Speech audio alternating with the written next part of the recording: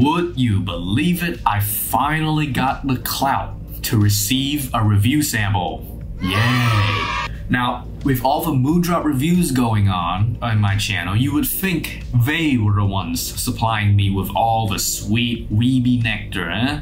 Actually, no. I have been sent a package from KZ, of all people. You know, the brand that made the CRN, which I did not have the highest opinion of, and some recent drama, which I will not get into too much for this channel. But let's make this clear. I was contacted by representatives from KZ offering me a review sample. I was not given any money or any other financial incentive other than a review sample. I requested full creative and editorial control with all rights to criticize the product if there are shortcomings present. All of my judgments regarding this product are 100% my honest thoughts and opinions, as it always will be. And of all the products they could send me, they sent the memest thing of all. This 12 driver 8 switch meme they call the AS24. Had some reservations given, you know, KZ's spotty reputation with drivers. But nonetheless, I was quite curious as to how this 12 BA meme would perform. So easy video, right? You know, write this thing off as a meme, it's garbage, and there you go. But no, the story is not that simple, because it's not bad, to be honest, and dare I say it, even somewhat competitive despite the high price of $125 that it demands. Why is this the case? Well, let's find out.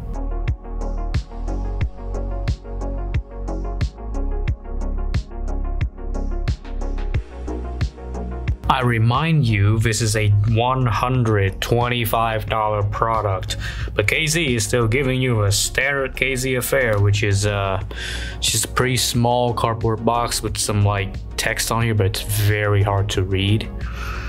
Granted, this thing opens up with a flap instead of the inner sleeve, outer sleeve, and clear cellophane of their cheaper stuff, but still, this is very underwhelming.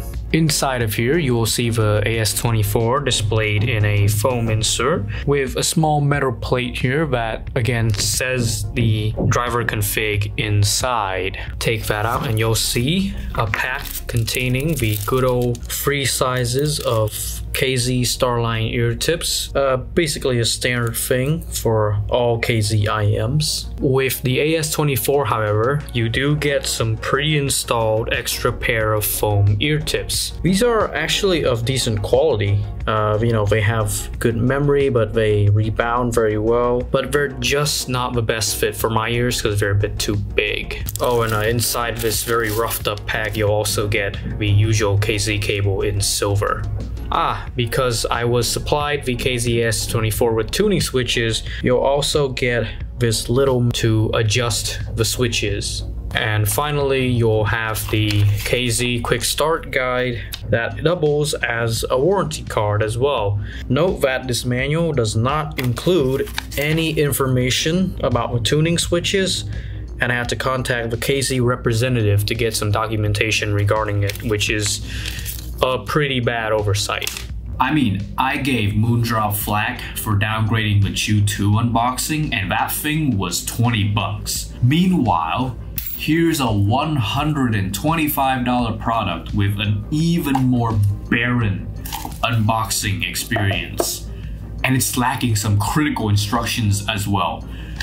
Yeah, you get the extra pair of foam tips, and if you buy the AS24 with tuning switches, I guess this metal thing is like an extra accessory. But come on, KZ. This is essentially your flagship, your most expensive thing you offer. I expect more pizzazz and more care in unboxing from this whole affair. The days of bare minimum packaging are over. And if you don't have anime waifus to help with that, then you seriously need to invest in a more premium unboxing experience. Now with the AS24, you're getting a pretty spruced up version of a usual KZIM. Whilst yes, the construction, it is still mostly just plastic, but you do get this very fancy blingy front plate here with this geometric diamond pattern that actually look pretty nice. I will make note that the internals here have been improved, as you can see. Usually with other cheaper KZIMs, you'll see a lot of the glue residue and a bit of messy wiring. But with the AS24, the balanced armatures here, they seem very neatly placed with proper acoustic tubing for driver groups, and I don't really see any glue residue hanging around. Now, God knows if all the 12 balanced armatures are working, but I will leave the task of disassembling and testing the individual drivers to more capable hands. The switches are placed to the sides of the AS24, and you will see 2 sets on a gold colored board. They can be switched either on or off. However, we see another stupid oversight here in that the orientation of the switches are flipped on the left and right sides. So if you want the same adjustments on both sides, you have to flip the left switch up and the corresponding right switch down. Vice versa. This is some pretty counterintuitive placement, and it certainly made me a bit confused, thinking my AS24 had some massive volume imbalance, when it turns out I just flipped the switches in the opposite directions of the 2 sides.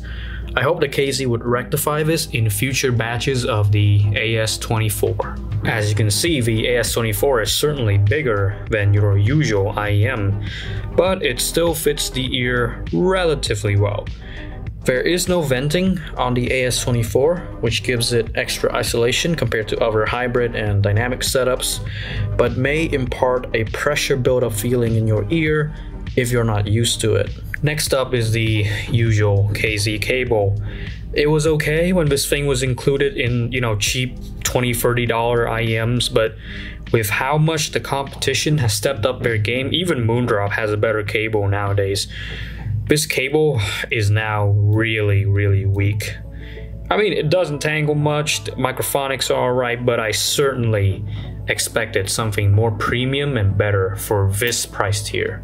Now, KZIMs have always been very easy to run off of whatever source you plug them into. However, it does have some nasty static noise due to being so sensitive. This manifests itself the most when all of the 8 switches are flipped on, but it is pretty benign when all of them are flipped off. Speaking of which, let me explain this switch system. It's pretty easy to operate once you get the hang of it, although I had to find out how to work it from other reviewers and the KZ representative. The top set affects the bass and lower mids, whilst the bottom set tunes the upper mids and highs. Essentially, the top first switch applies a 2 decibel boost to all frequencies. Switches 2, 3, and 4 of the top board add 1 decibel each from the 20 to 200 Hz region for a total of a 3 decibel bass boost. The bottom 4 switches controls the mids and highs. Switches 1 and 2 of the bottom board each add a decibel to the 500 to 2 kHz range, whilst the third and fourth switches add 2 decibels each from 8 kHz to 20 kHz for a total of a 4 decibel treble boost, which sounds like a lot, but in actuality it is pretty gradual. The overall changes to the sound are pretty subtle, and if you didn't like the AS24 stock sound in the first place, these won't really change your mind. But they do give you more options and versatility to play with the bass signature. For my testing, I'll stick with the default configuration with all the switches turned off. And then I will include a few observations when the switches are flipped on, as well as my preferred configuration. As for the ear tips, of course, I'll be going with the trusty go-tos that I always have. It's going to be the Akustune AET07, since to be honest, the KZ Starlines, they aren't the most comfortable ear tips. And whilst the KZ foamies were good quality, they were just a bit too big for my ears. Now, with all that out of the way, let's see if this meme AS24 has an actually good sound.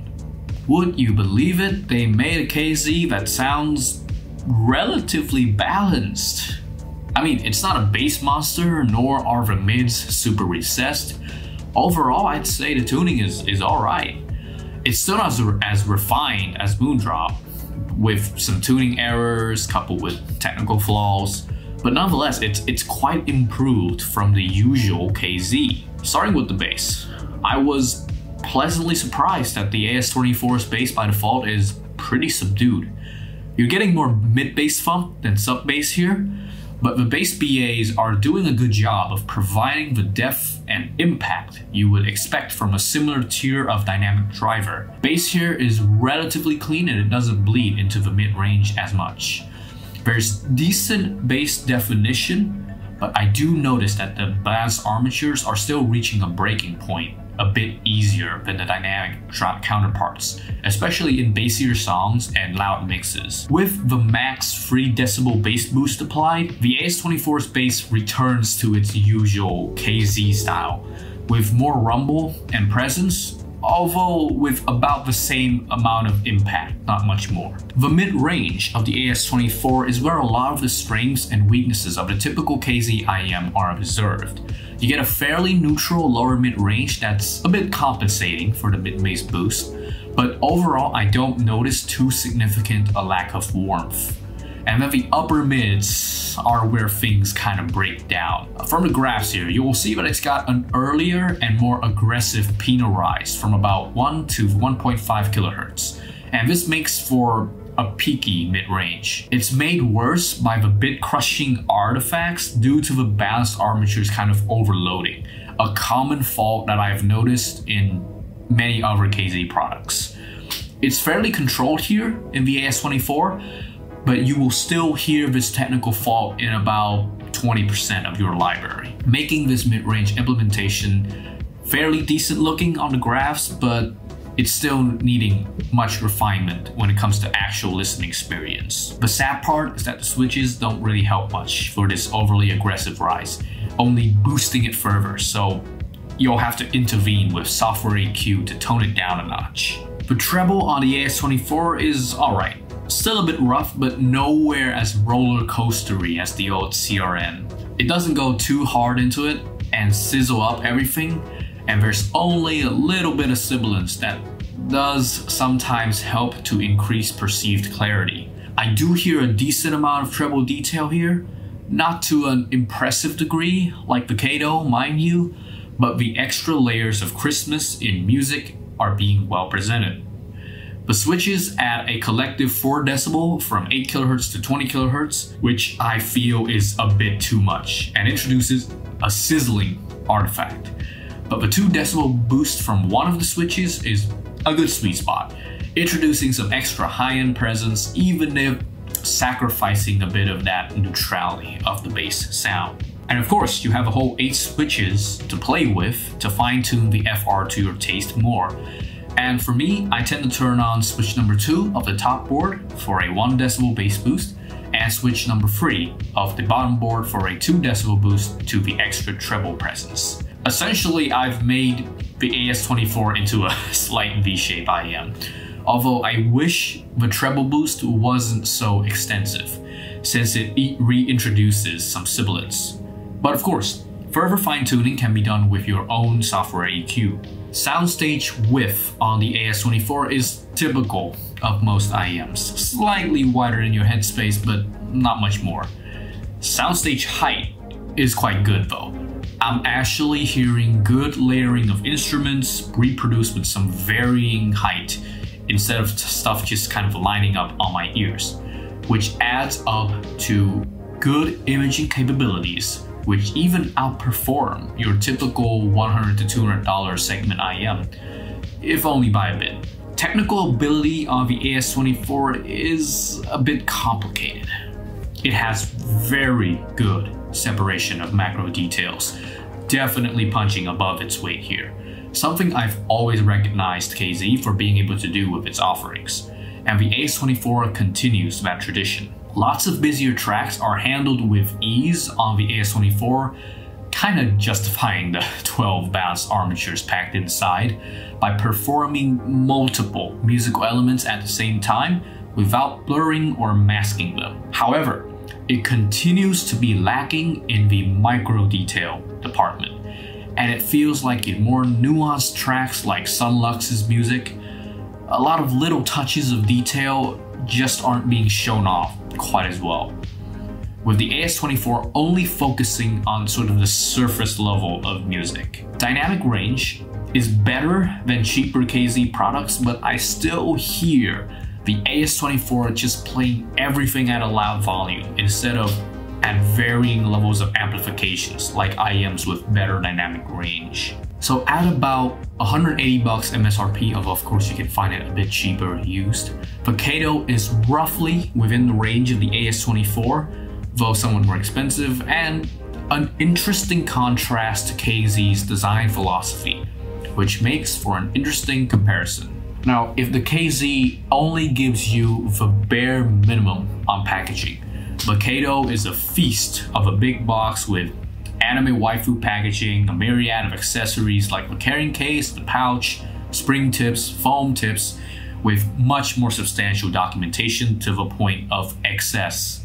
Build-wise, we see a difference in approaches as well, with the AS24 using the cheap feeling but relatively rugged KZ plastic build, whilst the Kato uses a more premium glossy metal construction. Both do share a common trait of being shiny glossy fingerprint and scratch magnets though. I wish they were matte, to be honest. But sound-wise, we again see the contrast of KZ and Moondrop, with strong technical abilities fighting against a more refined tuning. The AS24 goes all out on hardware, with 12 BAs, whilst Kato uses just one dynamic, though a very good one.